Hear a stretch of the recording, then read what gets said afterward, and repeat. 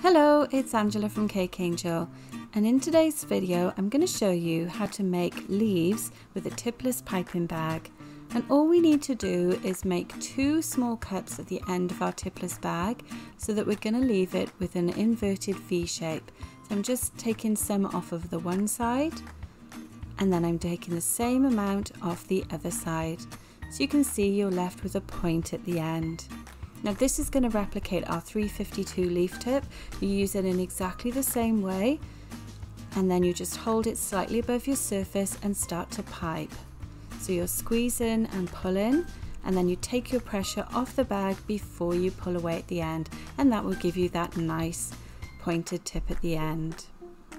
You see you can ruffle it back and forth as well to give some extra detail to your leaves. And you can also turn it round on the side and make some really nice longer leaves as well. And all I've done here is just turn my bag slightly and then start ruffling it when I pipe.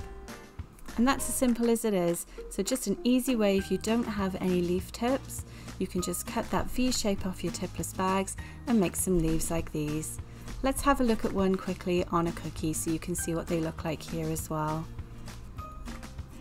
So exactly the same thing, I've got my piping bag and then I'm going to hold it slightly above the surface, making sure that my V is facing towards me, and then I simply squeeze and pull, take the pressure off at the end, and there's the peak at the end of my leaf. Thanks so much for watching.